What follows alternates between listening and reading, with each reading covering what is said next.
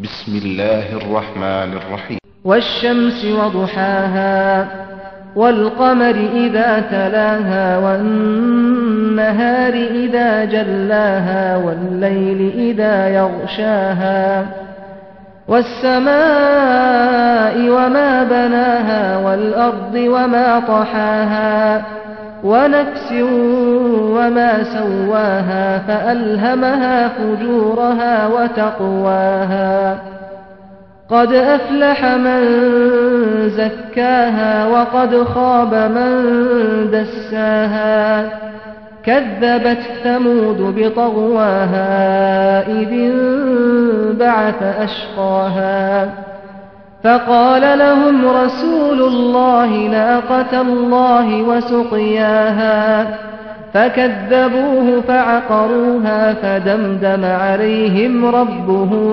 بذنبهم فسواها ولا يخاف عقباها. ஜஸாக்குமுல்லாஹ் ஹைர். நன்றி மௌலவி மன்சூர் மதனி அவர்களே. மிக குறுகிய நேரத்தில் அதன் அடிப்படைகளை மிகச் சிறப்பாக எடுத்துரைத்துள்ளார். அன்புள்ள சகோதரர்களே, மொழியால் ஒன்றுபட்டிருக்கின்ற நாம் மதத்தால் வேறுபட்டிருந்தாலும் ஜாதி மதத்தால் வேறுபட்டிருந்தாலும் மொழியால் ஒன்றுபட்டிருக்கக்கூடிய நாம் நமது எல்லோரும் மதிக்கக்கூடிய திருவள்ளுவர் கூறிய ஒரு கூற்றாகிய எப்பொருள் யார் யார்வாய் கேட்பெனும் அப்பொருள் மெய்ப்பொருள் காண்பது அறிவு. மதங்களை பற்றியும் கடவுளை பற்றியும் எப்படி என்றால் ஒவ்வொரு விஷயத்தையும் நாம் யார்வாய் கேட்டாலும் அதை நாம் சிந்தித்து ஆராய்ந்து ஆராய்ச்சி செய்து முடிவெடுத்து அதனை தம் வாழ்க்கையில் கடைபிடிக்க வேண்டும் என்பதுதான் ஒவ்வொரு விஷயத்திற்கும் திருவள்ளுவர் இந்த குறளின் மூலமாக நமக்கு எடுத்துரைக்கிறார்.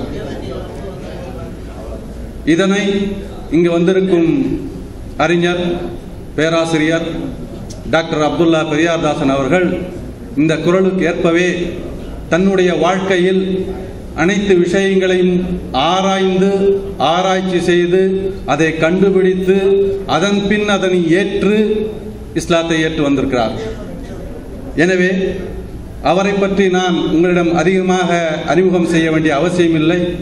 காரணம், தமிழ் கூறும் உலகத்திற்கு மிகவும் பிரபல்யமான ஒரு அறிஞர் அவர்கள், மனோதத்துவ நிபுணர் அவர்கள். அவர்கள் ஆரம்பத்தில் சைவை பிள்ளமார் அந்த கோத்திரத்தில் இருந்து பின்னர் பெரியார்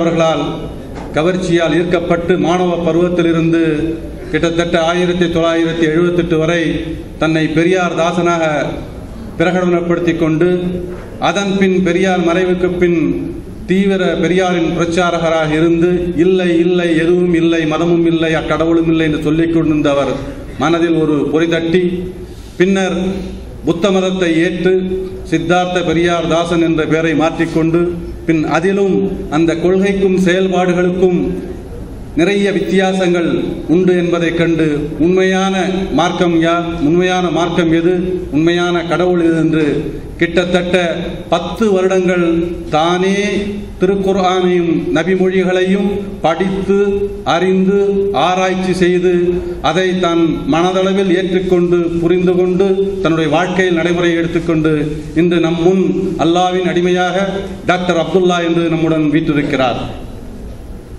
அவர் கிட்டத்தட்ட 50க்கும் மேற்பட்ட புத்தகங்களை எழுதியிருக்கிறார்.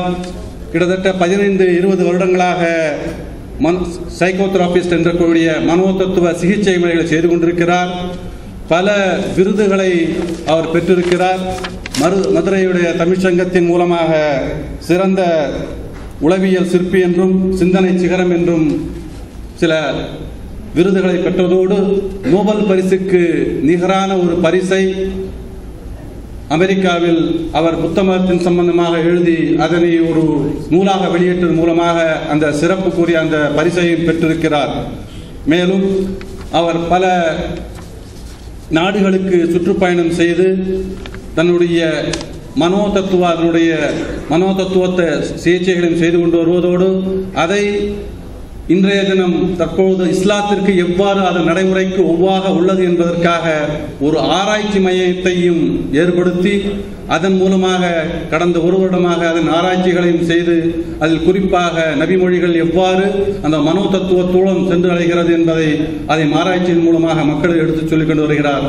அத்தகைய பேரறிஞர் நம்முடைய அழைப்பை ஏற்று இங்கு வந்திருக்கிறார்.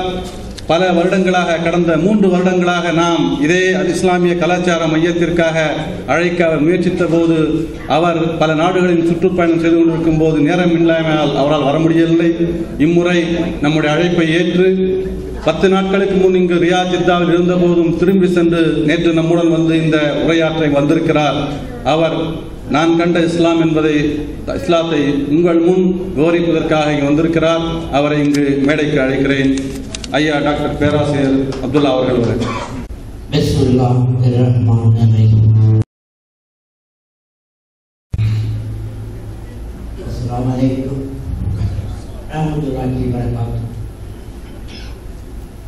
அன்பான சகோதர சகோதரிகளே, இந்த நிகழ்வு உங்களிடம் சில கருத்துக்களை பகிர்ந்து கொள்கிற இந்த ஏற்பாட்டில் எல்லா உதவிகளுக்கும் புரிகிறேன். அல்லாஹ்வுக்கு எல்லா புகழும் நன்றியும் குறித்தாங்க. இந்த நிகழ்வில் பங்கேற்கிற உங்களுக்கும் ஏற்பாடுகள் செய்த அருமை சகோதரர்கள், இஸ்லாமிய கலாச்சார மையத்தை சார்ந்தவர்களுக்கும், எனக்கு முன்னாலே உரையாற்றியவர்களுக்கும், எனக்கு பின்னாலே வினாவிடை பகுதியிலே பங்கேற்க இருக்கிறவர்களுக்கும், வந்து கேட்கிற உங்கள் அனைவருக்கும் எவை நலன்களையும் மறுமை நலன்களையும் அல்லாஹ் வாரி வழங்க வேண்டுவாய் மன தூய்மையோடு பிரார்த்தித்தவனாய் சில செய்திகளை உங்களிடம் பகிர்ந்து கொண்டே இருக்கிறேன். தலைப்பிலே நிறைய குழப்பங்கள் செய்து கொண்டு இங்கே இஸ்லாத்தின் அடிப்படை நான் கண்ட இஸ்லாம் என்று தலைப்பு தரப்பட்டிருக்கிறது. நேற்று நாங்கள் ஒரு தலைப்பை யோசித்தோம். ஆனால் இப்பொழுது அதையெல்லாம் விட்டுவிட்டு தலைப்பில்லாமலே பேசலாம் என்ற முடிவுக்கு நான் வந்தோம். ஒரு தலைப்புக்குள்ளே கட்டுப்படுத்திக் கொள்ள வேண்டியது இல்லை என்று கூட நான் கருதுகிறேன். நான் உணர்ந்த செய்திகளை என் முன்னாலே இருக்கிறவர்கள் இங்கே நான் வந்த உடனே என்னை மேடையில் வந்து உட்கார சொல்லி அழைத்தார்கள். நான் வரவில்லை.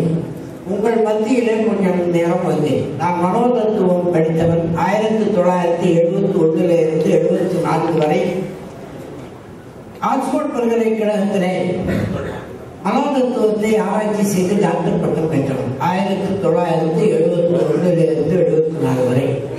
அதற்கு பிறகு ஏறத்தாழ 38 ஆண்டுகள் பேராசிரியராகவும் மனோதத்துவ சிகிச்சையாளராகவும் அந்த துறையிலே பணியாற்றி கடைசியாக ஒரு 2007 இருந்து 10 வரை கலிபோர்னியா பல்கலைக்கழகத்திலே லாஸ் ஏஞ்சல்ஸ் என்கிற நகரத்தில் வருகைத்தரு பேராசிரியராக மனோதத்துவ விசிட்டிங் ப்ரொஃபஸராக இருந்து இப்பொழுது வேறு சில பல்கலைக்கழகங்களில் இருக்கிறேன்.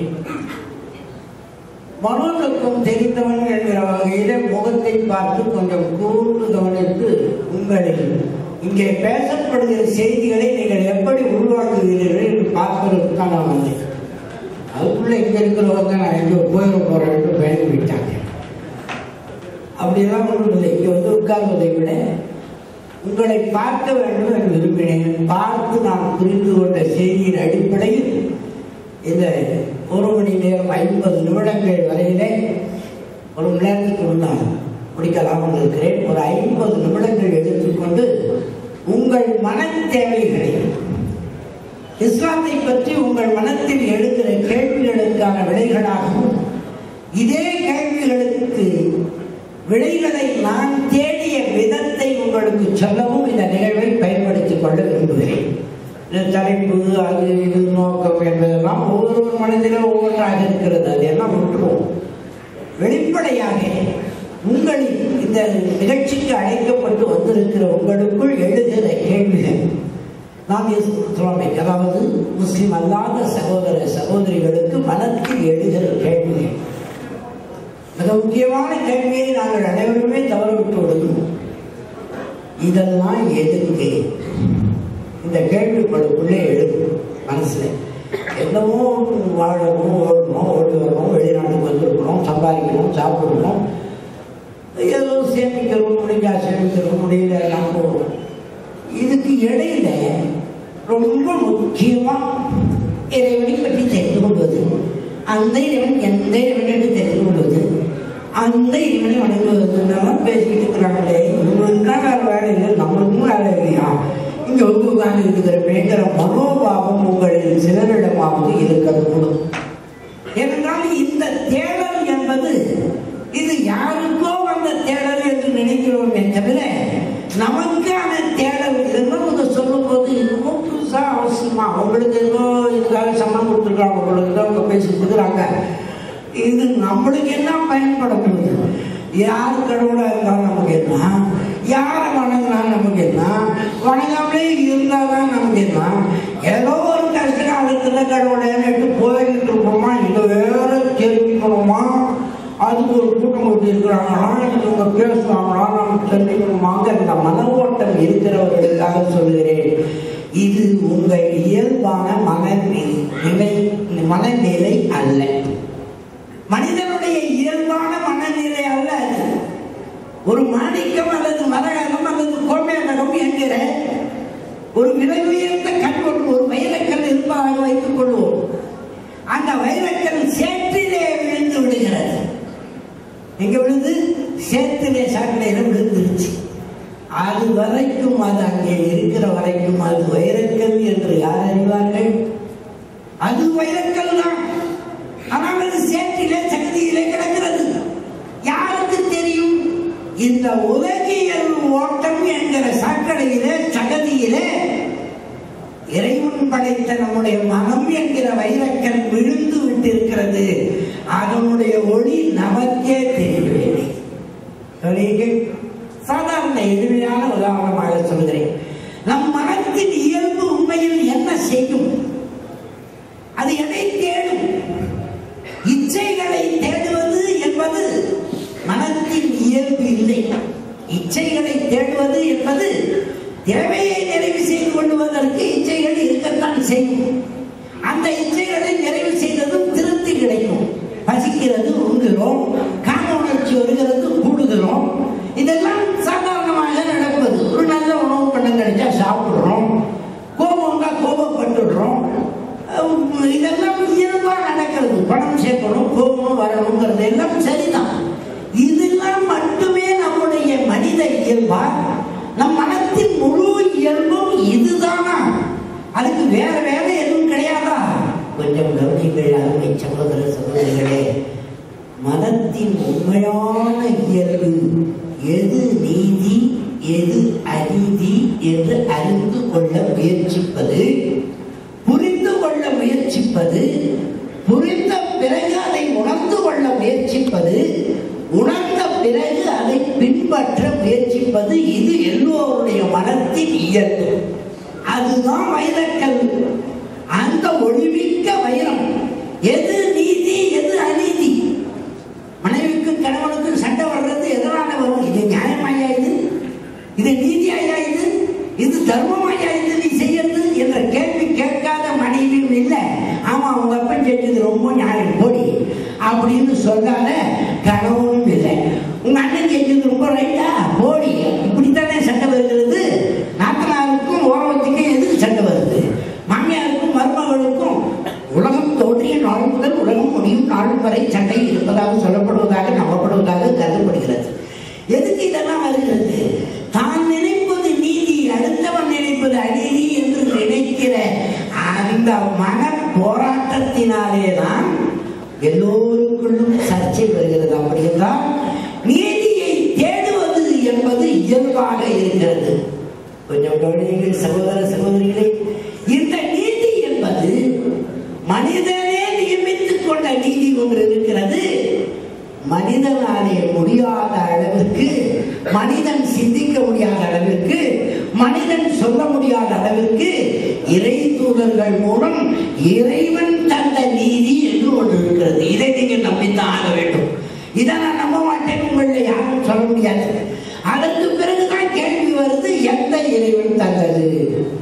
நீதி என்பது மனிதனாக நியமித்துக் கொண்ட நீதி ஒன்று இருக்கிறது, இறைவன் தந்த நீதி ஒன்று இருக்கிறது. எல்லாரும் தமிழ்நாட்டை சேர்ந்தவர்கள் என்று கருதுகிறேன். நம்ம நாட்டில் ஒரு வழக்கு நடக்கிறது. தொடங்கிய 30 வருடம் என்று நினைக்கிறேன். அப்பொழுது தோன்றிய அந்த வழக்கு என்னன்னா, திருநாவுக்கரசு என்கிற மாணவன் ஒருவனை டேவிட் என்கிற இன்னொரு மாணவன் மெடிக்கல் காலேஜில் கொலை செய்து விட்டான். துண்டு துண்டா வெட்டி போட்டுவிட்டான்.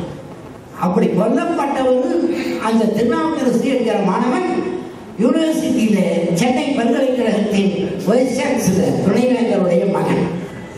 இவன் யாருன்னு கேட்டால், டேவிட் என்பவர் யார் என்று கேட்டால், அவர் 2 பேர் தாயும் தகப்பனும் பெரிய புகழ்பெற்ற மருத்துவர்கள். அவருடைய பிள்ளை மெடிக்கல் காலேஜில் சேர்ந்தாங்க. என்னமோ ஆச்சு ரேங்கிங் பாக்கிங்கன்னு அந்த பிள்ளையை அந்த பையனை வெட்டி வெட்டி போட்டுவிட்டதாக வழக்கு.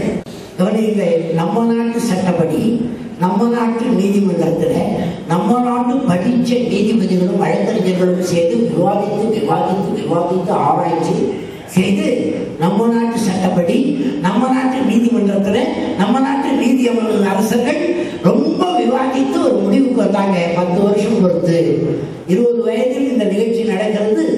அந்த டேவிடுக்கு 30 வயசாகும் போது தீர்ப்பு வருகிறது. இவர் கொலை செய்தது நிரூபிக்கப்பட்டு விட்டது. நம்ம நாட்டு சட்டப்படி நம்ம நாட்டு நீதிமன்றத்தில் இரட்டை ஆயுள் தண்டனை விதிக்கப்படுகிறது என்று சொன்னார்கள். என்ன தண்டனை? ஒரு ஆயுள் தண்டனை கூட இல்லை, இரட்டை ஆயுள் தண்டனை. அதுக்கு பிறகு அவர் அப்பீலுக்கு போனார். நான் கொலை செய்யலன்னு சொல்லி அவங்க வீட்டில் இருக்கிறவங்க அப்பீலுக்கு போனாங்க. உயர் நீதிமன்றத்தில் இன்னொரு 10 ஆண்டு, அதுக்குள்ள அவருக்கு 30 வயசு ஆயிடுச்சு. இன்னொரு 10 ஆண்டு நம்ம நாட்டு சட்டப்படி நம்ம நாட்டு உயர் நீதிமன்றத்தில் நம்ம நாட்டு நீதி அரசர்கள் வழக்கை தொடர்ந்தார்கள், ஆராய்ச்சி செய்தார்கள், கண்டுபிடித்து விட்டார்கள். 10 வருஷம் கழிச்சு டேவிட் இந்த கொலையை செய்ததற்கு ஆதாரம் கிடைக்கவில்லை, விடுதலை செய்யப்படுகிறார். அவர் விடுதலை செய்யப்பட்டு விட்டார். அதுக்கப்புறம் பெற்றவங்க சும்மா இருப்பாங்களா? பிள்ளையை பறி கொடுத்தவங்க அவங்க அப்பீலுக்கு போனாங்க உச்ச நீதிமன்றத்துக்கு. மீண்டும் 10 ஆண்டுகள் நம்ம நாட்டு சட்டப்படி நம்ம நாட்டு நீதிமன்றத்தில் நம்ம நாட்டு நீதி அரசர்கள் வழக்கறிஞர்கள் எல்லாம் வாதாடி கடைசி 10 வருஷம் கழித்து கண்டுபிடித்தார்கள். இப்போ அந்த பையனுக்கு 50 வயசு ஆயிடுச்சு. என்ன கண்டுபிடிச்சாங்கன்னா, ஆமாம், இவன் கொலை செய்தது நிரூபிக்கப்பட்டு விட்டது, இவருக்கு இரட்டை ஆயுள் தண்டனை மீண்டும் விதிக்க வேண்டும். எங்கேயோ நடந்தவன 50 வயசானவன பிடிச்சிக்கிட்டு வந்து மறுபடியும் ஜெயிலில் போட்டிருக்காங்க. இப்போ மறுபடியும் அப்பீலுக்கு போயிருந்தான். என்ன நடக்கும்னு தெரியாது. மனித சட்டத்தின் மதிப்பு இவ்வளவுதான். நம்ம நாட்டு பெரிய படிப்பாளிகள் தான் இதை செய்தாங்க. யோசிச்சுவாங்க. ஆக மனிதனின் நீதி ஒன்று இருக்கிறது, இறைவனின் நீதி என்று ஒன்று இருக்கிறது. கொலாசியம் என்கிற ஒரு கட்டடம் மிக அழகாக கட்டப்பட்டிருக்கிறது ரோம் நாட்டிலே. அதுக்கு என்னடா வேலை கேட்டா, அந்த கட்டடம் ஸ்டேடியம், அது கிரிக்கெட் ஆடுறது பார்க்குற ஸ்டேடியம் இல்லை. அடிமைகளை பிடித்து தரையிலே போட்டு பக்கத்தில் இருக்கிற கூண்டுகளிலே, சுற்றி இருக்கிற கூண்டுகளிலே இருந்து பசித்த சிங்கங்களை வெளியே விட்டு அந்த அடிமைகளை அந்த சிங்கங்கள் பீத்து தின்பதை மேலே உட்கார்ந்து வட்ட வடிவமாக சாப்பிட்டு கொண்டும் பருகி கொண்டும் வேடிக்கை பார்ப்பார்கள் பணக்கார வர்க்கத்தினர், ராஜாதி ராஜர்கள், வீராதி வீரர்கள். இப்படி ஒரு காட்சிக்காக ஏற்பாடு செய்யப்பட்டது கொலாசியம். எது மனித நீதி? இன்றைக்கு வரை மனித நீதி என்பது போதுமானதாக இல்லை என்பது மட்டுமல்ல, விபரீதமானதாக இருக்கிறது என்பதை நீங்கள் அறிந்து கொள்ள முடியும். அப்ப நீதியை நிலைநாட்ட மனம் விரும்புகிறதே. எந்த நீதியை நிலைநாட்டினால், எந்த நீதியை பின்பற்றினால், எந்த நீதியின் வழியில் நடந்தால் நியாயமாக இருக்கும், சரியாக இருக்கும், மகிழ்ச்சியாக இருக்கும், முன்னேற்றமாக இருக்கும், திருப்தியாக இருக்கும், இம்மை நலன்களும் மறுமை நலன்களும் பெற முடியும் என்றால் அது நிச்சயம் இறைவனின் நீதியாக இருக்க முடியும், இருக்க வேண்டும். படைத்தவனின் நீதியாக இருக்க முடியுமே தவிர படைக்கப்பட்டவனின் நீதியாலே நம்மாலே மகிழ்ச்சியாக இருக்க முடியவில்லை, நம்மால் முன்னேற்றமாக இருக்க முடியவில்லை, நம்மால் நியாயமாக இருக்க முடியவில்லை, நம்மால் திருப்தியாக இருக்க முடியவில்லை. சங்கடம் சங்கடம் சங்கடம் சங்கடம், எப்பொழுதும் சங்கடம், எங்கும் சங்கடம், சஞ்சலம். இது குடும்ப வாழ்க்கையானாலும் சரி, இது சமூக வாழ்க்கையானாலும் சரி, இது பொருளாதார வாழ்க்கையானாலும் சரி, அல்லது தொழில் வாழ்க்கை அல்லது வியாபார வாழ்க்கையானாலும் சரி, எங்காவது எல்லா தரப்பினரும் நிம்மதியாக இருக்க முடிகிறதா? உலக மக்கள் அனைவரும் நிம்மதியாக இருக்க வேண்டுமே, முன்னேற்றமாக இருக்க வேண்டுமே. உலக மக்கள், படைக்கப்பட்ட அனைத்து மக்களும் மகிழ்ச்சியாக இருக்க வேண்டுமே, முன்னேற்றமாக இருக்க வேண்டுமே, தப்பு தொண்டா நடக்காமல் இருக்க வேண்டுமே என்பதற்காக இவர்களை எல்லாம் படைத்த மனித குலத்தை மற்றும் உள்ள வானத்தை, பூமியை, சூரியனை, சந்திரனை படைத்து காத்து ரட்சிக்கிற ஒரு படைத்த இறைவன் ஒருவன் இருக்கிறானா? இருந்தால் அவன் சொன்ன நீதி என்ன? இதை தெரிந்து கொள்வதற்கு எல்லோருடைய மனமும் விரும்புகிறது. ஆனால் அந்த வைரக்கல் எல்லாம் தெரிஞ்ச ஏகாம்பரம்னு எங்க ஊர்ல ஒருத்தர் இருந்தார். அவரை மாதிரி ஆகி சகதியில விழுந்து விட்டார். எங்க ஊர்ல இருந்த எல்லாம் தெரிஞ்ச ஏகாம்பரத்துக்கு என்ன வேலைன்னு கேட்டா, அவருக்கு எதுவும் தெரியாதுங்கிறது எங்களுக்கு தெரியாது. என்ன காரணம்னா, எங்க ஊர்ல பனைமரமே கிடையாது. எங்க ஊர்ல உங்க ஊர்ல எல்லாம் பனைமரம் தான் இருக்கும். எங்க ஊர்ல பனைமரமே கிடையாது. எவனோ வெளியூருக்காரன் பனைமரம் இருக்கிற ஊர்ல பனம்பழம் சாப்பிட்டவன் சாப்பிட்டுக்கிட்டே வந்து அந்த கொட்டையை எங்க ஊர் வயக்காட்டில் போட்டு போயிட்டோம். மறுநாள் காலையில் நாங்கள் இது வரைக்கும் பனைமரத்தையோ பனைக்கொட்டையோ பார்க்காதவங்க ஊர் கிராமத்தில் வயக்காட்டுக்கு போனவங்க பயந்து போய் இது என்ன பூச்சோ தெரியல, இதுவரைக்கும் நம்ம பார்த்தது இல்லைன்னு டக்கி டவரை இறுக்கி பிடிச்சி ஒரே அமுக்கு அமுக்கி எல்லாம் தெரிஞ்ச ஏகாமரையை வந்து தென்னையில கொண்டாந்து போட்டு ஐயரை பார்த்து சொல்லுங்க இது என்னன்னு தெரியலன்னா அவர் அப்படி பார்த்தாரு. அவருக்கும் தானே பனைமரம் இல்லாத ஊர்ல இருக்கிறாரு, அவருக்கும் தானே தெரியாது. ஆனா ரொம்ப தெரிஞ்ச மாதிரி ஏதா பொச்சு பொச்சா இருக்குது, கரடி முட்டைன்னு தெரியல அப்படின்னா பொச்சு பொச்சா இருக்குன்னா அவனால அது கரடி முட்டை சரிதானும் ஒத்துக்கிட்டான்னு. இதை விட பெரிய வேடிக்கை இன்னொரு நாள் ஒரு யானை ஒன்று போச்சு. இது வரைக்கும் எங்க ஊர்ல யானையை பார்த்ததே இல்லை. எங்க ஊருக்காரன் வெளியே போய் யானையை பார்த்தது இல்லை. பனங்கொட்டைக்கே பயங்கரவன் யானைக்கு என்ன ஆயிருப்பான், அடிச்சு குடிச்சு ஓடி போய் குடிச்சு எல்லாம் தெரிஞ்ச ஏகாம்பரையரை கூப்பிட்டு இது என்னமோ போகும் என்னான்னு கேட்டா அவருக்கும் தானே தெரியாது, அவரும் தான் யானையை பார்க்கல. ஆனா தெரிஞ்சா மாதிரி சொன்னாரு எல்லாம் தெரிஞ்ச ஏகாம்பரையரு. ஏன்னா அருகிட்ட முன்னாங்க வாய்ந்து தெரியுதா, ராத்திரி இப்படி வாய்ந்துச்சுன்னா ராத்திரி கருப்பாகுதுன்னு ஒருத்தன். கருப்பு சரிடா, எப்படி இருக்குது, இருட்டா இருக்குது, இருட்டு எப்படா இருக்குது, இருட்டு கருப்பா இருக்குது. சரி, விடிஞ்சா எப்படா இருக்குது, பகலா இருக்குது, பகல் எப்படா இருக்குது, வெள்ளையா இருக்குது. அதுதான்டா விடிஞ்சது போகும் நிச்சயம் இருட்டு நடந்து போயிட்டு விடிஞ்சது போகும் நிச்சயம் இருட்டு நடந்து போயிட்டு இருக்குது. இதுக்கு போய் கேள்வி கேட்கிறீங்களே. எல்லாம் தெரிஞ்ச ஏகாம்பரையில் எங்க ஊர்ல ஒருத்தர் தான். ஆனா நம்ம எல்லாருமே எல்லாம் தெரிஞ்ச ஏகாம்பரையில் பார்த்துட்டு தான் அறிந்ததாக நினைத்துக் கொண்டிருக்கிறோம், புரிந்ததாக நினைத்துக் கொண்டிருக்கிறோம், தெளிந்ததாக நினைத்துக் கொண்டிருக்கிறோம். ஆனால் உண்மையில் நாம் அறியாதவை என்பது பிசிக்ஸ் தெரியலன்னு உடனே தெரிஞ்சு போகுது. எனக்கு பிசிக்ஸ் தெரியாதுன்னு இவர் கண்டுபிடிக்கிறதுக்கு ரொம்ப நேரம் ஆகாது. எனக்கு மேக்ஸ் தெரியலன்னு கண்டுபிடிக்கிறதுக்கு இவருக்கு ரொம்ப நேரம் ஆகாது. கெமிஸ்ட்ரி தெரியலன்னு கண்டுபிடிக்கிறதுக்கு அதிக நேரம் ஆகாது. இவருக்கு இறையியல் தெரிஞ்சிருக்குது, சைக்காலஜி தெரியாதுன்னு எனக்கு தெரியறதுக்கு அதிக நேரம் ஆகாது. பிலாசபி தெரிஞ்சவங்க யாரு, தெரியாதவங்க யாருன்னு கண்டுபிடிக்கிறதுக்கு அதிக நேரம் ஆகாது. கொஞ்சம் கவனிங்க, பிசிக்ஸ் தெரியலன்னா தெரிஞ்சு போகுது, கார் ஓட்டம் தெரியாதவர் யாருன்னு தெரிஞ்சு போகுது.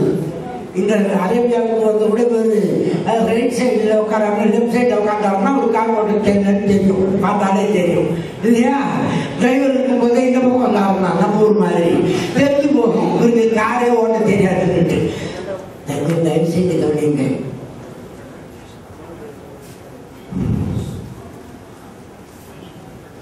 அப்படி வரும் பொழுது பிசிக்ஸ் தெரியலன்னு தெரியுது, கெமிஸ்ட்ரி தெரியலன்னு தெரியுது, தெரியலன்னா வெக்கப்பட வேண்டியது தெரிஞ்சிக்கலாம்னு புரியுது இல்லையா.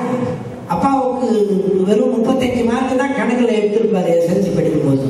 பிள்ளைய பெல்ட் எடுத்து அடிக்கிறாரு, என்ன 95 எடுத்துருக்கேன், 95 தான் எடுத்துருக்கேன். நான் எவ்வளவு கஷ்டப்பட்டு படிக்க வச்சுக்கிறேன். அவன் எப்போ பார்த்துட்டான் இதுல பரமநாள் இருக்கிற ட்ரெண்ட் குட்டியை தரது, இவர் எடுத்து 35 தான். ஏன் வைக்கப்படுறது இல்லை? அந்த காலத்துல அவ்வளவு வசதி இல்லை, இப்ப வசதியா படிக்க வைக்கிறேன் எவ்வளோ அப்படின்றாரு. இந்த படிப்பு விஷயத்துல எல்லாம் தெரிஞ்சுக்கலன்னா வெக்கப்பட வேண்டியதில்லை, தெரிஞ்சுக்க முயற்சிக்கலாம். ஆனா படைத்தவன் விஷயத்துல மட்டும் தெரிஞ்சுக்கலன்னு நம்ம வெக்கப்படுறதே இல்லை. தெரிஞ்ச மாதிரி டேக் இட் ஃபார் கிராண்டட். உண்மையா இல்லையா? இப்போ வைரக்கல் சாக்கடையில் வந்துச்சுன்னு அர்த்தம். படைத்தவனுடைய நீதி என்ன என்று தெரிந்து கொண்டால் போதே நமக்கு சங்கடம் கொடுக்காது. மாமியாருக்கு ஒரு நீதி, மருமகளுக்கு ஒரு நீதி, ரெண்டு பேருக்கும் ரொம்ப நீதியா தான் பேசுறாங்க. ஆனா ரெண்டும் வேற வேறவா இருக்குது. உண்டா இல்லையா? தந்தைக்கு ஒரு நீதி, தாய்க்கு ஒரு நீதி, பிள்ளைக்கு ஒரு நீதி, அப்பாவுக்கு ஒரு நீதி, ஆசிரியருக்கு ஒரு நீதி, மாணவருக்கு ஒரு நீதி, வியாபாரிக்கு ஒரு நீதி, வாங்குறவனுக்கு ஒரு நீதி, ஆளுகிறவனுக்கு ஒரு நீதி, ஆளப்படுகிறவனுக்கு ஒரு நீதி. உண்டா இல்லையா? ஏழைக்கு ஒரு நீதி, பணக்காரனுக்கு ஒரு நீதி. ஆனால் இறைவனின் நீதி சமத்துவமான நீதி, சகோதரத்துவமான நீதி. உனக்கு ஒண்ணு அடுத்தவங்களுக்கு ஒண்ணுன்னு பாரபட்சம் பார்க்க முடியாதவன் படைத்தவன். ஏனென்றால் அவன் தான் அனைத்தையும் படைத்து காத்து ரட்சிக்கிறவன். அவனை அறிவதற்கு ஏதாவது வழி இருக்கிறதா என்றால் மீண்டும் மனிதன் எழுதிய, மனிதன் பாடிய, மனிதன் யோசித்து சொன்ன, மனிதர்கள் கூடி பேசிய விஷயங்களை கொண்டுதான் நாம் இறைவனை அறிய வேண்டியதாயிருக்கிறது. மீண்டும் சொல்லுகிறேன், எங்க ஊர்ல மாரியாத்தா கோயில் இருக்குது, உங்க ஊர்லயும் தான் இருக்குது. அது யார் செய்ததுன்னா நமக்கு நல்லாவே தெரியும் யார் செய்ததுன்னு. ஆனா செய்து வச்சுட்டு செய்தவங்களும் சேர்த்து அதுங்கால விழுந்துருக்கிறோம். 3 செங்கல்ல கொண்டாந்து நான் பார்த்துருக்கிறேன் சின்ன போது. நான் ஏன் நாஸ்திகன் ஆனேன்னா இதனால தான் ஆனேன். எங்க அப்பாவும் அம்மாவும் சேர்த்து 3 செங்கல்ல கிணத்தங்கரையில வச்சாங்க. வச்சு பட்டாலாம் தீட்டி எல்லாம் பண்ணாங்க. பண்ணிட்டு அதுக்கு வாழை இலையெல்லாம் நெரிச்சு போட்டு புடையிலெல்லாம் சாப்பாடு பொங்கல் எல்லாம் வச்சிருந்தாங்க, வடையெல்லாம் வச்சிருந்தாங்க. நான் கேட்டேன், இதை ஏன் வைக்கிறீங்க? அதுக்கு கல் சாப்பிடுமான்னு கேட்டேன். பல்லு உடைக்கிறோம்னாரு எங்கள் அப்பா. கல் சாப்பிடுமான்னு நான் கேட்டதுக்கு இந்த மாதிரி கேள்வி எல்லாம் கேட்டோம், பல்லு உடைக்கிறோம், போய் பேசாம உட்காடுறாங்க. எப்படி சாப்பிடுமான்னு கேட்டேன். அதெல்லாம் சாப்பிடும், அது கடவுள்னாரு. அப்பதான் கேட்டேன், கல்லு போய் கடவுள்னா இதை செஞ்சவன் இதை விட பெரிய கடவுள் இல்லையா? அப்ப அவங்களே போயிட்டு இந்த வீட்டுல ஏன் இருக்கிற அப்படின்னு திட்டினார் எங்க அப்பா. ஏன்னா கல்லு பேசாது, கல்லு நடக்காது, அது காலில் போய் விழுன்னு சொன்னார் எங்க அப்பா. டே கல்லு கால், அந்த சாமி காலில் விழுந்து கும்பிடுறான். அப்பதான் கேட்டேன், செங்கலுக்கு காலுக்கு தான் கேட்டேன். நீ விளங்க மாட்டேன், நீ இந்த வீட்டில் பிறந்தே இருக்க கூடாது, ஏதோ தெரியாம நீ இந்த வீட்டில் பெற்றுக்கிட்டோம், நாஸ்திகனாகிறேன், ஓடுறா வெளியேனாரு. நான் வெளியே போய் பெரியாதாசன் பேரை மாற்றிக்கினேன்னு வச்சுக்குவேன். லாயிலாகான்ற அந்த பாதி களிமாவை 40 வருஷம் எக்ஸ்பீரியன்ஸ் நமக்கு. பாதி களிமாவை 40 வருஷம் சொல்லி விளக்கம் சொல்லிக்கிட்டு இருந்தவன் இப்போ மீதி களிமாவுக்கு வந்து சேர்ந்திருக்கிற அப்துல்லாவா. படைப்பவனை பற்றி அறிந்ததாக நாம நினைச்சு கொள்ளுகிறோம். அறிவதற்கு நமக்கு கிடைக்கிற சான்று ஆதாரங்கள் மனிதனே சொன்ன விஷயங்கள் தான் கிடைச்சிருக்கிறது. குறிப்பிட்ட எந்த மதங்களையும் பற்றி தனித்தனியா விசாரிக்க வேண்டியதில்லை. உலக மதங்கள் அல்லது சமயங்கள் அல்லது தத்துவங்கள் எதுவானாலும் படைத்தவனை பற்றி மனிதன் சொன்ன விஷயங்களை சேர்த்து தான் காப்பாற்றிக் கொண்டிருக்கின்றன. சரி, அப்ப இஸ்லாம், நான் கண்ட இஸ்லாம் என்ற தலைப்பு தரப்பட்டிருக்கிறது, அது ஒரு பக்கம் இருக்கட்டும். நீங்கள்லாம் கூட இஸ்லாமை தெரிந்து கொள்ள வந்திருக்கிறீர்களே. இந்த இஸ்லாம் என்றால் என்ன அர்த்தம்? ரொம்ப சிம்பிள். ஐயா ரொம்ப தெளிவா சொன்னாங்க. கட்டுப்படுதல், கீழ்ப்படிதல். யாருக்கு கீழ்ப்படிதல்? கீழ்ப்படிதல்னு இவர் இங்க இருந்து மைக்கில் அழகா சொல்லிட்டாரு. நம்ம மனசுலாம் என்ன எண்ணம் ஓட்டுச்சு? போனோம்னா நீ கீழ்ப்படிச்சுக்கா, என்னையும் கீழ்ப்படி சொல்றேன், நான் கீழ்ப்படியது தான் எனக்கு வேலையா அப்படின்னு நம்ம மனசுல எண்ணம் ஓடுது. ஆனா யாருக்கு கீழ்ப்படிதல்? பொண்டாட்டி புருஷனுக்கு கீழ்ப்படியறதா இருக்குது, பிள்ளைங்க தந்தை தாய்க்கு கீழ்ப்படியறதா இருக்குது, மாணவர் ஆசிரியருக்கு கீழ்ப்படியறதா இருக்குது, வியாபாரிக்கு நம்ம கீழ்ப்படியறதா இருக்குது, முதலாளிக்கு தொழிலாளி கீழ்ப்படியறதா இருக்குது. எல்லாமே எல்லாருக்கும் கீழ்ப்படுகிறோம். ஆனா யாருக்கும் கீழ்ப்படியாம வாழ்ந்தால் அந்த வாழ்க்கை சிறந்த வாழ்க்கையாக இருக்கும் இல்லையா? எதுக்கு கீழ்ப்படியணும்? நம்ம முதலாளி இருக்காருன்னு வச்சுங்க, அல்லது நம்ம மேலதிகாரி இருக்கிறாருன்னு வச்சுங்க. புரியறதுக்காக சொன்னேன், யாரையும் புண்படுத்துவதாக சொன்னதாக கருத வேண்டாம். ஒரு மேலதிகாரி இருக்கிறாரு, அது இறங்குப்பா, இந்த பக்கம் இந்த பக்கம் இப்படிடா இப்படி அப்படின்னு சொல்றாரு. நமக்கு தெரியுது அவன் முட்டாள்தனமா சொல்றான். நம்ம வேலை செஞ்சுக்கிட்டு இருக்கிறோம், வேலை சாதாரண தொழிலாளி செஞ்சுக்கிட்டு இருக்கிறாரு. இப்போ இவன் சொல்றது ரொம்ப முட்டாள்தனம் நமக்கு தெரியுது. நம்ம சொல்ல முடியுமா, டே முட்டாளே உனக்கு எவன்டா இன்ஜினியர் பட்டம் கொடுத்தான், எந்த நாட்டுலேருந்து எந்த நாட்டுக்கு வந்து முட்டாள்தனமா பேசிட்டு இருக்கிற மகனை, நீ சொல்ற மாதிரி இதை திருப்பி வச்சா உன் தலை மேலேயே உண்டா மடையா அப்படின்னு தொழிலாளிக்கு தோணும். சொல்ல முடியுமா? அதையும் புடிச்சுக்கிட்டு இவனையும் அட்ஜஸ்ட் பண்ணிட்டு இந்த நாய் டீ குடிக்க போன பிறகு அது திருப்பி அந்த பக்கம் வச்சுக்குவான். உண்டா இல்லையா? முட்டாளுன்னு தெரியுது, சொல்ல முடியுமா? சொன்னா அவ்வளவுதான், எச்சு டச்சு பயத்திலேயே வாழ்ந்துகிட்டு இருக்கிறோம். வாத்தியாரு கணக்கு போடும்போது தப்பா போட்டுருக்கிறாங்கன்னு நமக்கு தெரியுது. 1526 பாபர் வந்தார், சரித்திரவாதியார் ஆரம்பிச்சுட்டார். 1526 பாபர் வந்தார், அவருக்கு பின் உமாயூன் வந்தார், உமாயூன் தெரிச்சுட்டு ஷெர்ஷா வந்தார், ஷெர்ஷா இருந்த பிறகு உமாயூனே வந்தார், சொன்னது பிறகு அக்பரே வந்தார்ன்றாரு. தப்பா சொன்னாலும் நமக்கு தெரியுது. எழுந்து சொன்னா ரொம்ப தெரியும், அவனுக்கு ரொம்ப பட்சிட்டியா நீ? உங்க அப்பனே என்கிட்ட பட்சம்டா, அதுவா எனக்கு முக்கியம். உமாயூனுக்கு பிறகு அக்பர் வந்தாரா இல்ல ஷெர்ஷாக்கு பிறகு வந்தாரான்ற உண்மை முக்கியமா இல்லை அவங்க அப்படியே உங்ககிட்ட பட்சது ரொம்ப முக்கியமா? ஏதோ அந்த மனையை உங்ககிட்ட பட்சிருப்பான், நான் அதோட பெரிய மனையை என்ன சேர்த்துருப்பாங்க. உண்மையை தேடுவதற்கு அஞ்சுவதற்கு பெயர் தான் அச்சம். உண்மையை தேடுவதற்கு தெரிந்தாலும் சொல்லுவதற்கு அஞ்சுகிறோம். உண்மையை தேடுவதற்கு அச்சப்படுகிற சமூகத்தில் மனித குலத்தில் முன்னேற்றம் இருக்க முடியுமா? மகிழ்ச்சி இருக்க முடியுமா? நிம்மதி இருக்க முடியுமா? கணவன் மனைவிக்கு உள்ளே எது உண்மை என்று தெரியாத தடுமாற்றத்தில் தானே இன்றைக்கும் சிக்கலாக வாழ்ந்து கொண்டிருக்கிறோம். உங்க அண்ணன் வீட்டுக்கே செய்ய, நம்ம குடும்பம்னு ஒண்ணு இருக்குது, உனக்கு என்ன கவலை? உங்க அண்ணன் வீட்டுக்கே செய்.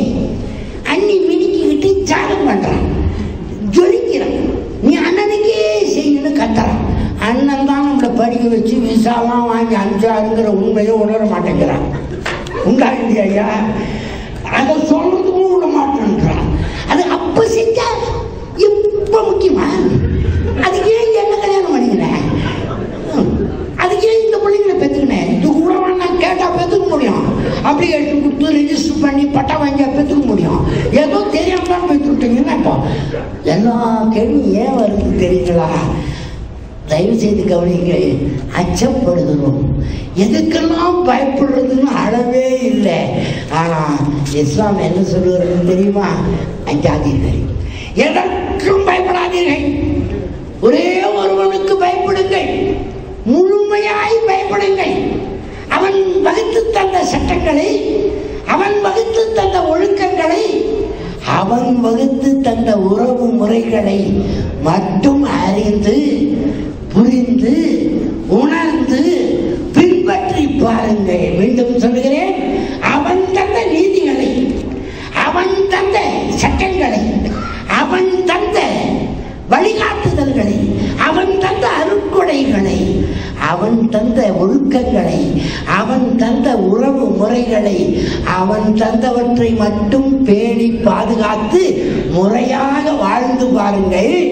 உங்கள் வாழ்க்கை மகிழ்ச்சியாக இருக்கும், இம்மையிலும் மறுமையிலும் உங்கள் வாழ்க்கை நிம்மதியாக இருக்கும். நீங்கள் யாருக்கும் அஞ்ச வேண்டியதில்லை. 2-3 நாள் தான் ஆகுது நான் வந்து. என் கூட பழகிற சபையுள்ளாக்கான ஐயாவாகட்டும், அதுவும் அங்கே உட்காந்துருக்காரு 3ஆவதாக, அவரும் என்னை பற்றி மனசில் என்ன அபிப்பிராயம் வச்சிருக்கிறாங்கன்னு எனக்கு தெரியும். ரொம்ப முரட்டு ஆளாக இருப்பான் போல இருக்குதே, எதுக்கும் அடங்க மாட்டான் போல இருக்குதே, வள்ளுன்னு உளறானே, ராஜபாளையத்திலிருந்து வந்திருப்பானோ, எப்போ பார்த்தாலும் வள்ளுன்னு உளறான், ஒரு பணிவாகவே இருக்க மாட்டேன்றான். இதெல்லாம் இவனுக்கு பணமும் கொடுத்து டிக்கெட்டும் போட்டு விசாவும் கொடுத்து கூப்பிட்டு மீட்டிங்கும் நடத்தி இவருக்கு சாப்பாடும் கொடுத்து எல்லாம் பண்ண வெள்ளுன்னு விழுறானே, மனுஷனா இவன் அப்படின்னு அவர்களெல்லாம் நினைப்பாங்க. ஏன் நான் கோவப்படுறேன்? ஐயா பேசி கொண்டிருக்கும் போது எங்க மேடைக்கு வாட அவரு சிக்னல் கொடுக்குறாரு. அவர் என்னை போகிறார். ஒரு மனிதர் பேசிக்கொண்டிருக்கும் பொழுது இப்படி என்ன போல ஓரளவுக்கு அறிமுகமானவன் வந்தா உங்க கவனம் முழுக்க ஒரு நொடியாவது அவரை விட்டு என்னிடம் வரும். அவர் பேசுவது தடுமாற்றம் ஏற்படும். உண்டா இல்லையா? இது புரிஞ்சதுனால தான் நான் வரமாட்டேன்னே. ஆனால் அவங்க என்ன நினைக்கிறாங்க, இவன் கட்டுப்பட மாட்டான், இவன் உதவ மாட்டான், எது சொன்னாலும் கேட்க மாட்டான், இப்படிதான் போல இருக்கு, மூஞ்ச பாரு உண்மனா மூஞ்சி, இதை போய் சமூகா பிடிச்சிட்டு வந்தாரு. எத்தனை பேச்சாளர் சொன்னா கேட்கறதுக்கு ஜாதகம் அடிக்கிறதுக்கு தயாரா இருக்கிறான். நம்ம எண்ணுன்னா எண்ணெயா இருக்கிறதுக்கு ஆளுகிறானுங்க. இந்த வள்ளுவள்ளி எங்களுக்கு பிடிச்சிட்டு வந்தாங்கன்னு நினைக்கிறாங்க. வேடிக்கைக்கு சொல்லலை, அஞ்சுவது தேவையற்றது. ஆனால் யாருக்கு அஞ்சுவது? இறைவனுக்கு மட்டுமே அஞ்சுவது. அந்த இறைவன் எப்படிப்பட்டவனாய் இருக்க வேண்டும்? நாமளா செய்து வச்ச இறைவனாய் இருக்கக்கூடாது, நாமளா கற்பித்து கொண்ட இறைவனாய் இருக்கக்கூடாது, நம் முன்னோர்கள் கற்பித்த இறைவனாய் இருக்கக்கூடாது. இன்றைக்கு உம்ரா பண்றதுக்கும் ஹஜ் பண்றதுக்கும் காபாவுக்கு போறாங்களே, அந்த காபாவை சுற்றி வருகிறார்களே இஸ்லாமியர்கள், சுற்றி வருகிறோமே, நான் கூட இஸ்லாமியர் தான், போய் சுற்றி வர்றனே, அந்த இடத்துல 360 தெய்வங்களை சுற்றி சுற்றி தொங்க விட்டுருந்தாங்க ஒரு காலத்தில். நின்றுகிட்டு இருக்கிற தெய்வம், சாஞ்சிக்கிட்டு இருக்கிற தெய்வம், படுத்துக்கிட்டு இருக்கிற தெய்வம், தொங்கிக்கிட்டு இருக்கிற தெய்வம், தொடர்ந்துகிட்டு இருக்கிற தெய்வம், ஆடிக்கிட்டு இருக்கிற தெய்வம், விழுந்துகிட்டு இருக்கிற தெய்வம், வளர்ந்துகிட்டு இருக்கிற தெய்வம், தளர்ந்துகிட்டு இருக்கிற தெய்வம், டயர்டா இருக்கிற தெய்வம்னு 360 தெய்வங்களை சுற்றி சுற்றி வச்சு வணங்கிட்டு இருந்தாங்க. அவை அத்தனையும் மனிதர்களால் படைக்கப்பட்டவை. அதை இல்லைன்னு சொன்னார் நபிகள் நாயகம் ஸல்லல்லாஹு அலைஹி வஸல்லம் என்றுதான் அவரை கல்லால் அடித்தார்கள். புரியுதா உங்களுக்கு? இன்னைக்கு காலம் ரொம்ப கணிந்து விட்டது. இப்ப இதே விஷயத்தை சொல்றதுக்கு கூட்டம் முடிச்சுன்னா யாரும் கல்லால் அடிக்க போறதில்லை, மண்ணால் அடிக்க போறதில்லை. ஏன்? அந்த ஓர் இறைவன் படைத்தவன், அவனை பற்றி மனிதர்கள் சொன்னது எல்லாம் போதுமானதாக இல்லை. அது இறைவனின் நீதியை அறிய செய்வதாக இல்லை, இறைவன் தந்த ஒழுக்கத்தை உணரச் செய்வதாக இல்லை, இறைவன் தந்த கட்டளைகளை ஏற்று நடக்கக்கூடியதாக இல்லை, இறைவன் தருகிற திருப்தியை, இறைவன் தருகிற உறவு முறை செழுமையை உணரக்கூடியதாக பின்பற்றத்தக்கதாக இல்லை. உலகெங்கும் இருக்கிற மனிதனால் படைக்கப்பட்ட இறை செய்திகள். நீதி என்று சொல்கிறோம், நீதிக்கு தாகம் எடுத்து அலைகிறது மனம், அதுதான் மனோதத்துவம். நீதி வேண்டும், கணவன் மனைவிக்கு இடையிலே நீதி வேண்டும், ஆசிரியர் மாணவருக்கு இடையில் நீதி வேண்டும், தந்தைக்கும் பிள்ளைக்கும் இடையிலே நீதி வேண்டும். ஆனால் சிதறி சிதறி போயிருக்கிறது. என்ன காரணம்? இந்த நீதிகள் மனிதர்களாலேயே தங்கள் வசதிக்கு ஏற்ப படைக்கப்பட்டு கொண்ட நீதிகள். ஆனால் தேவைகளற்ற இறைவன், இணை துணையற்ற இறைவன். இறைவன் என்றால் எப்படி இருக்க வேண்டும்? அவனை யாரும் பெற்று இருக்கக்கூடாது, அவனுக்கு யாரும் பிறந்து இருக்கக்கூடாது. கவனியுங்கள், அவனை யாரும் பெற்று இருக்கக்கூடாது, அவன் யாருக்கும் பிறந்து இருக்கக்கூடாது, அவன் யாரையும் பெற்று இருக்கக்கூடாது, அவனை யாரும் பெற்று இருக்கக்கூடாது, அவன் யாரையும் தனியா உட்கார்ந்து பெற்று பண்ணி இருக்கக்கூடாது. இணை துணை அற்றவனாக இருக்க வேண்டும். அவனை விட பெரிய தாய் ஒன்றோ, அவனுக்கு இணையாக ஒன்றோ வைத்து விடப்படக்கூடாது. அப்பதான் அவன் இறைவன், எல்லாவற்றுக்கும் உயர்ந்தவன், தேவைகள் அற்றவனாக இருக்க வேண்டும். நான் ஒரு சபீலாக்கன் கிட்ட வந்து ஒரு 50,000 ரூபாய் பணம் கொடுங்கன்னு கேட்கிறேன் திருச்சியில போய். அவர் உடனே நானே 1,00,000 ரூபாய் கிடைக்குமான்னு காத்துக்கிறேன், வந்துட்டாடுறா இவருன்னா என்ன அர்த்தம்? அவரே தேவைகளுடையவர், அவர்கிட்ட போய் கேட்கலாமா? தேவைகள் அற்றவன் இடத்திலே கேட்க வேண்டும். ஆம், இறைவன் தேவைகள் அற்றவன். இது இஸ்லாமிய இறைவன் இல்லை, உலக மக்கள் அனைவருக்குமான இறைவன். இதுவரைக்கும் வாழ்ந்தவர்கள், இனி பிறந்து வாழ இருக்கிறவர்கள், மறுமை தீர்ப்பு நாளில் இறைவனுக்கு பதில் சொல்ல வேண்டியவர்களாக இருக்கிற அனைத்து மக்கள் கூட்டங்களுக்கும், உயிர்களுக்கும், இன்னும் இருக்கிற பொருள்களுக்கும் வானத்தை 7 அடுக்காய் விரித்து வைத்தவன் அவனாகத்தான் இருக்க முடியும். வானத்தினுடைய அளவை பார்த்தா தெரியலையா உங்களுக்கு? இந்த பெரிய துப்பட்டி இருக்குதுன்னு வைங்க, இதை செய்யறதுக்கு ஆள் வேணும். ஆனா வானத்தையே விரித்து வைக்கிறதுக்கு எத்தனை நெசவாளிகள் எத்தனை வருஷம் பாடுபட்டா முடிஞ்சிருக்கும்? நடக்கிற கதையா அது எந்த தூணில் நிறைவேற்று நிற்கிறது, தூண்களாலே நிற்கிறதா என்று பார்த்தால் தெரியலையே. இப்ப இந்த கட்டடம் இந்த தூணை நம்பி இருக்கிறது, அந்த தூணை நம்பி இருக்கிறது. வானம் கீழே விழாம எந்த தூணை நம்பி இருக்கிறது? இது இறைவன் படைப்பின் மிகப்பெரிய அதிசயம் அல்லவா? குழந்தை பிறந்த உடனே அதுக்கு கற்றுக் கொடுக்கறதுக்கு எவ்வளவோ முயற்சி பண்ணுறோம், என்னென்னமோ பண்ணி பார்க்குறோம், தாளாட்டுறோம். அம்மா தாளாட்டுறாங்க, கண்ணே நீ உறங்கு, கண்மணியே நீ உறங்கு, அறாரோ அரணிரோ அரடிச்சி நீ எழுதாய். இன்னைக்கு எல்லாம் பாட்டு பாருங்க. அது எழுதி சொல்லும் போதுதான் ஆறு அடிச்சு அழுதாங்கன்னு சித்தப்பா தான் போகும்போது எட்டு வச்சுட்டு போனான், பெரியப்பா தான் அடிச்சுட்டு போனான், உங்கள் அத்தை தான் என்னை அடிச்சது அப்படின்னு, அத்தை தான் என்னை அடிச்சதுன்னு சொல்லும் போதாது இவன் பாட்டுக்கு சும்மா கேட்டுட்டே இருக்கும். ஆறு அடிச்சு நீ எழுதாய், அடிச்சார சொல்லி எழு. இப்படி கற்றுக் கொடுக்க ஆரம்பிக்கிறமே அந்த குழந்தை எதையாவது கற்றுக்குது. ஆனால் கண்ணுக்குட்டி தாயிடமிருந்து பசுவிடமிருந்து வந்த உடனே பெரிய பசு போய் அது பக்கத்தில் நின்று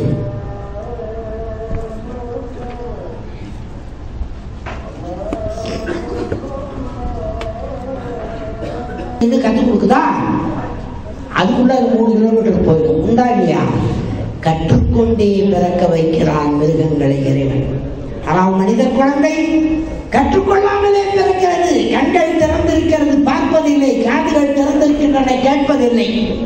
ஏன்? மனம் திறக்கவில்லை. கற்றுக்கொண்டே பிறக்க வைக்கிறான் மிருகங்களை. மீனை நீந்த வைக்க அவன் தான் கற்பித்திருக்கிறான் இறைவன்.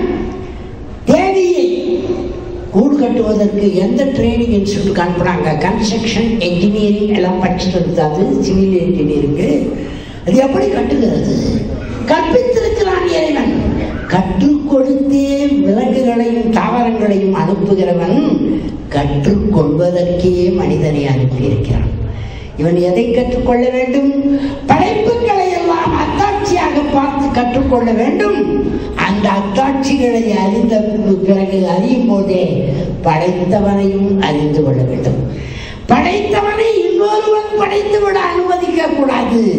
இன்னொருவன் படைத்ததை படைத்தவனாக கருதக்கூடாது. அவ்வளவுதான் நான் கண்ட இஸ்லாம். இறைவனே சொன்ன வார்த்தைகள். ஒரு வார்த்தை கூட மனிதனின் வார்த்தை இல்லை என்கிற நூல் திருக்குறான். அது எப்படி அவனுக்கு தெரியும்னு கேட்கலாம். நீங்க தைரியமா கேளுங்க. அது எப்படி அவனுக்கு தெரியும்? அதுவும் தானே யாரோ எழுதி அடிச்சு போட்டு பிரிண்ட் பட்டி பைண்ட் பண்ணி பச்சை கலர் பெயிண்ட் அடிச்சு வச்சுக்கிறாங்க. அந்த புத்தகம் மட்டும் இறைவனாலேயே படைக்கப்பட்டதுன்னு எப்படி நீ நம்புறன்னு கேளுங்க. நான் பதில் சொல்றேன். ஆம், மற்றதெல்லாம் மனிதன் இறைவனை பற்றி சொன்னதாக வானாகி மண்ணாகி வழியாகி ஒளியாகி ஊனாகி உயிராகி உண்மையுமாய் இன்மையுமாய் கோணாகி புலியாகி யான் எனது என்பவரை கூத்தாட்டு வானாகி நின்றாயை என் சொல்லி வாழ்த்துவனே. வானமாக இருப்பானா? காற்றாக இருப்பானா? நீராக இருப்பானா? தெரியவில்லையே என்று சொன்ன இந்த குரலில் இறைவனை பற்றி மனிதன் சொன்னதுதான் என்பது நமக்கு தெரிகிறது. ஆனால் திருக்குறானை படித்து பாருங்கள்.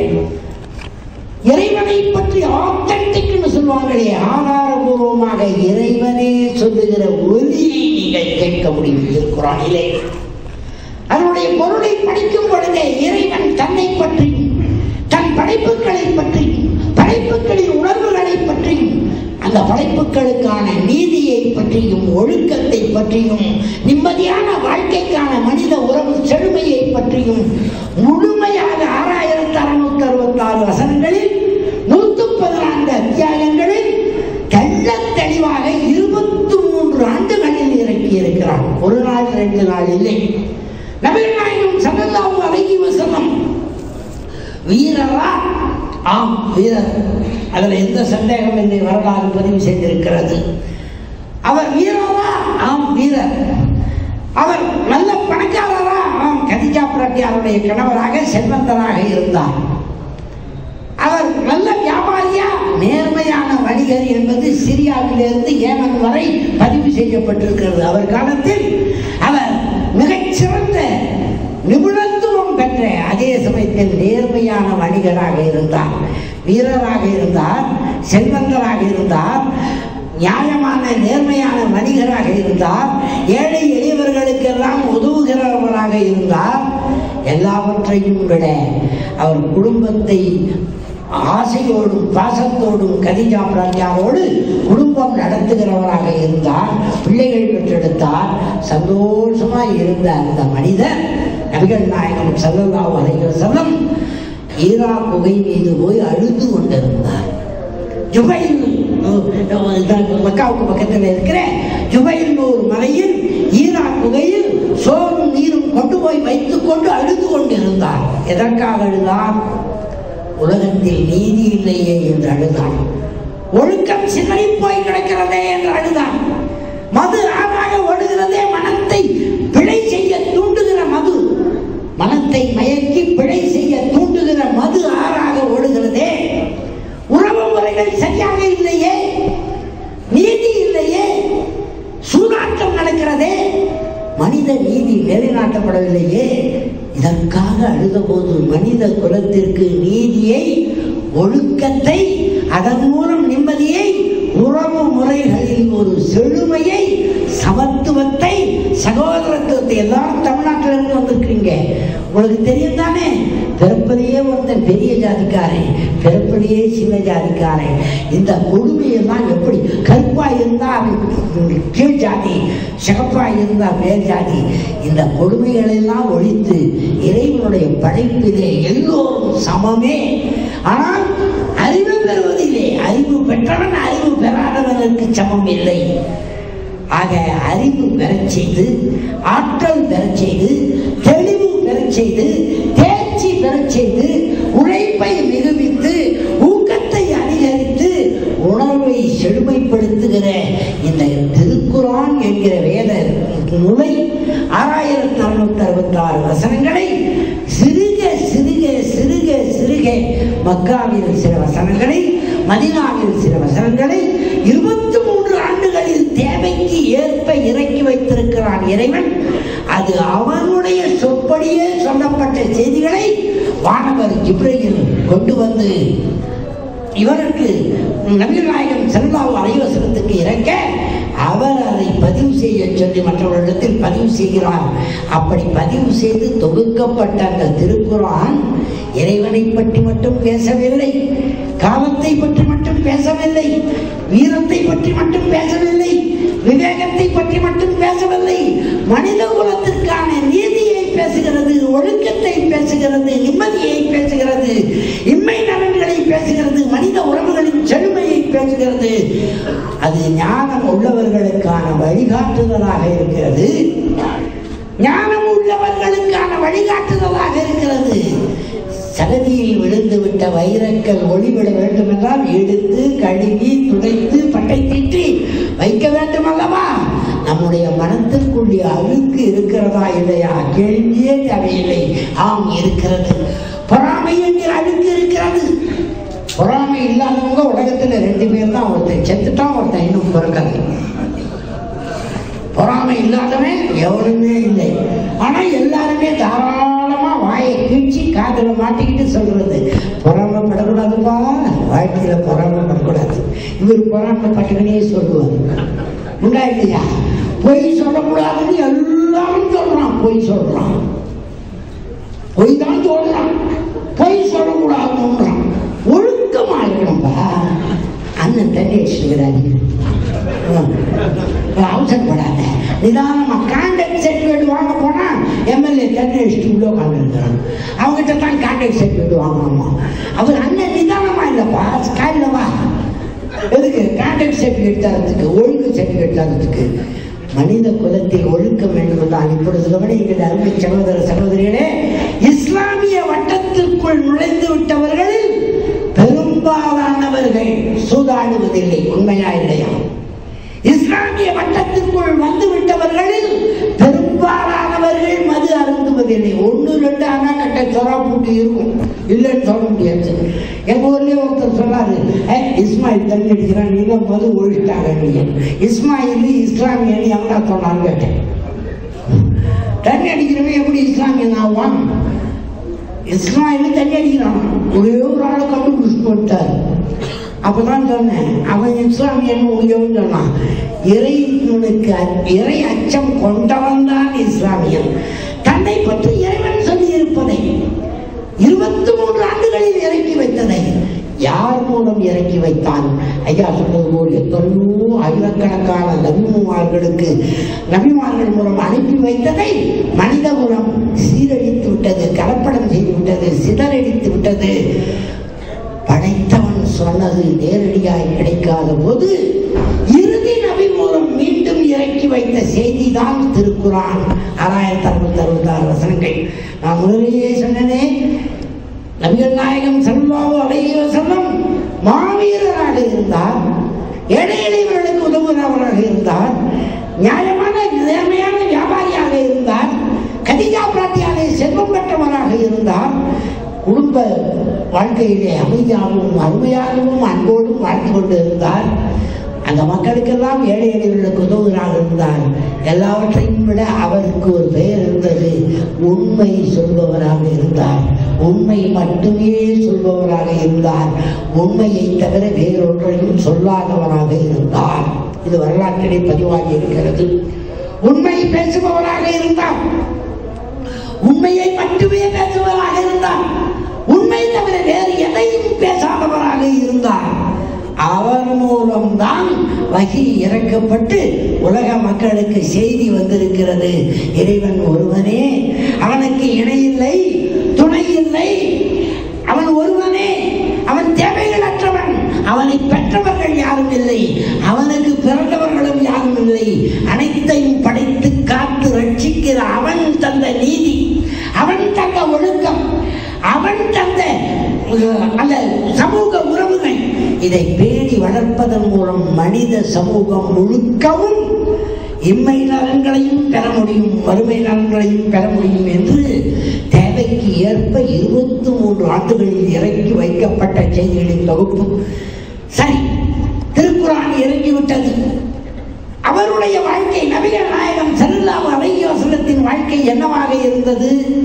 இப்போ நீங்கள்லாம் இருக்கிறீங்க, உங்கள் மனைவிகளிடத்துல போய் கேட்டால் உங்கள் வீட்டுக்காரை பற்றி சொல்லுங்கள், அவர் வாழ்க்கை, உங்களோடு வாழ்ந்த வாழ்க்கை என்னவாக இருந்தது அப்படின்னு கேட்டால் அது என்னென்னவோ இருந்தது போயா, இதெல்லாம் கேட்டால் சொல்ல முடியுமா அப்படின்னு சொல்லுவாங்க.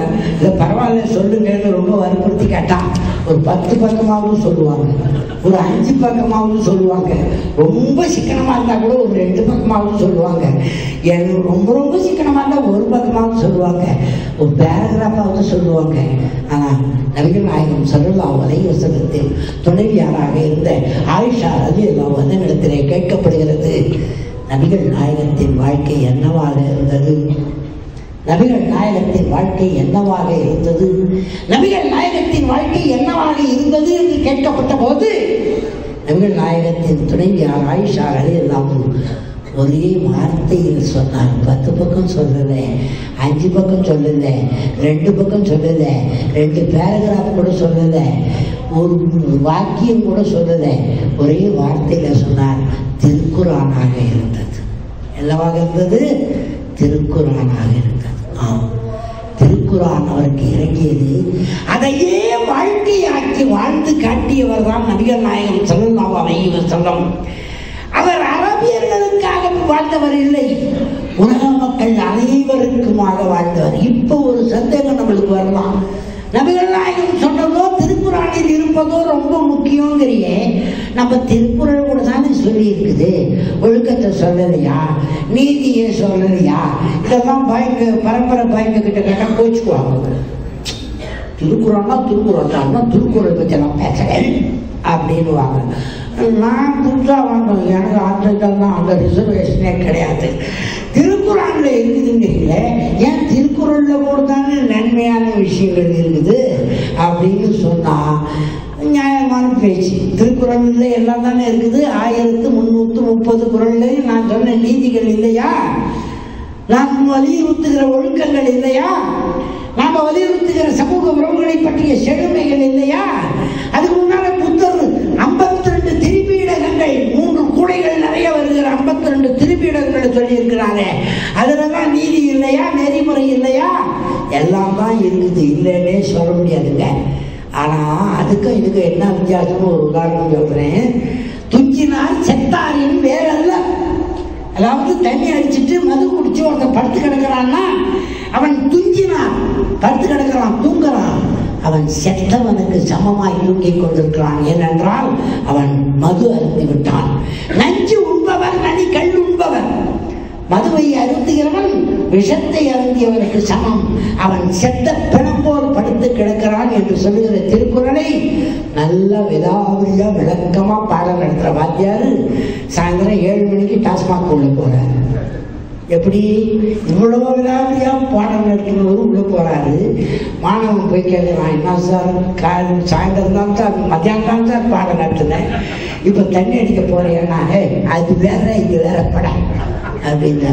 ஏன் திருக்குறளில் சொல்லப்பட்ட நீதி நீதியாய் சொல்லப்பட்டிருக்கிறதே தவிர அதை பின்பற்றினால் என்ன நன்மை, அதை மீறினால் என்ன தீமை, என்ன பனிஷ்மெண்ட், என்ன தண்டனை என்பதை திருவள்ளுவரால் தர முடியாது. ஏனென்றால் அவர் மனிதன், உண்டா இல்லையா? ஆனால் திருக்குறானில் இறைவன் நன்மைகளையும் தருகிறான், கூலிகளையும் தருகிறான், அதே நேரத்தில் சொல்லுகிறான் தண்டனையும் தருகிறான். இந்த சட்டத்தை, இறை சட்டத்தை, இந்த இறை நீதியை, இறைவன் வலியுறுத்துகிற ஒழுக்கத்தை மனித குலம் தவற விட்டு விட்டால் அந்த உறவுகளின் செழுமையை இம்மையிலும் தண்டனை, மறுமையிலும் தண்டனை. ஆக வாழ்க்கை வழிமுறை இப்படித்தான் வாழ வேண்டும் என்பதை வகுத்து காட்டுவது மனித சட்டத்தின்படி நடக்கும் பொழுது அது பயன் பெறவில்லை. இறை சட்டத்தின்படி நடக்க வலியுறுத்துகிற மார்க்கத்தின் பெயர்தான் இஸ்லாம். இது உலக மனிதர்கள், உலக மக்கள் அனைவருக்குமான நல்லுபதேசம். உங்களுக்கே தெரியும், பெரியார்தாசனுக்கு அத்வானியை பிடிக்குமா? பயங்கர வெறுப்பு எனக்கு அத்வானி மேல. அப்பெல்லாம் பெரியார்தாசன்னா அத்வானினா பிடிக்காது, அவர் இந்துத்துவ கத்துவேன். ஆனா இப்போ அப்துல்லாவான பிறகு அத்வானியை பிடிக்குமான்னு ஒரு கேள்வி கேளுங்க. மனச்சுத்தியோடு சொல்லுகிறேன், அவர் என் சகோதரர் என்று உணர்கிறேன். ஏன் தெரியுமா? அவரும் ஆதமின் சந்ததியாக இறைவனால் படைக்கப்பட்டவர், நானும் ஆதமின் சந்ததியாக இறைவனால் படைக்கப்பட்டவர். அவர் எனக்கு சகோதரர் என்று நான் உணரச் செய்திருக்கிறது இஸ்லாம். அது எனக்கு தெரிஞ்சு போச்சு, அவருக்கு தெரியலங்கிறதான் பிரச்சனையே தவிர எனக்கு அந்த பகை உணர்ச்சியே இல்லை. மனித குலத்தில் யார் மீதும் பகை உணர்ச்சி கொள்ள முடியாது. எப்பொழுது? நீங்கள் இஸ்லாமியராகும் போது. இறை அச்சம் தவிர வேறு அச்சம் உங்களுக்கு இருக்காது. தேவைகளற்ற இறைவனிடத்தில் எதையும் கேட்கலாம், எப்பொழுதும் கேட்கலாம், எப்படியும் கேட்கலாம், யாரும் கேட்கலாம். உங்கள் தேவைகளை நீங்கள் கேட்பதற்காக நிறைவேற்றாமல் அது தேவையாய் இருந்தால் நிறைவேற்றக்கூடிய ஆற்றல் உடையவனுக்கு பெயர்தான் ஏகன், இறைவன், அல்லாஹ் தஆலா, சுப்ஹானல்லாஹ். அந்த இறைவன் தான் உலக மக்கள் அனைவருக்குமான இறைவன், படைத்தவன், காத்தவன், ரட்சிக்கிறவன், இம்மை நலன்களையும் மறுமை நலன்களையும் தருகிறவன் என்று வாழ்க்கையில் உண்மையே பேசிய, உண்மை தவிர வேறு எதையும் பேசாதே, பொய் பேச தெரியாதே நபிகள் நாயகம் ஸல்லல்லாஹு அலைஹி வஸல்லம் மூலம் இறக்கி வைத்த வேதம் தான் திருக்குர்ஆன். அதை வாழ்ந்து காட்டிய வாழ்க்கை தான் அவருடைய வாழ்க்கை. 40 வயதிலே இருந்து நபித்துவம் பெற்ற பிறகு 40 வயது, 63 வயதில் இறக்கிறார். அது வரைக்கும் அவருடைய வாழ்க்கை திருக்குர்ஆனாக இருந்தது. அப்பொழுது அவர் சொன்ன போதனைகள் தான் ஹதீஸ்களில் தொகுக்கப்பட்டிருக்கின்றன. பல்வேறு துறைகளில் எல்லா துறைகளுக்குமான வழிகாட்டுதல், எல்லா துறைகளுக்குமான அருட்கொடைகள் இஸ்லாத்தில் இருக்கின்றன, திருக்குர்ஆனில் இருக்கின்றன, ஹதீஸ்களில் இருக்கின்றன, நபிகள் நாயகம் ஸல்லல்லாஹு அலைஹி வஸல்லத்தின் வாழ்க்கையில் இருக்கின்றன என்றால் அதை ஒரு முறையேனும் அறிவதற்கு நீங்கள் முயற்சித்தால் என்ன தவறு? அதை புரிந்து கொள்வதற்கு முயற்சித்தால் என்ன தவறு? அதை உணர்ந்து கொள்வதற்கு முயற்சித்தால் என்ன தவறு? அறிந்து கொண்டு, புரிந்து கொண்டு, உணர்ந்து கொண்டு முயற்சித்தால் நிச்சயமாக இறைவன் இராயத்தை தருவான் என்ற நம்பிக்கையோடு நிறைவு செய்கிறேன். அஸ்ஸலாமு அலைக்கும் வரஹ்மத்துல்லாஹி வபரகாத்துஹு.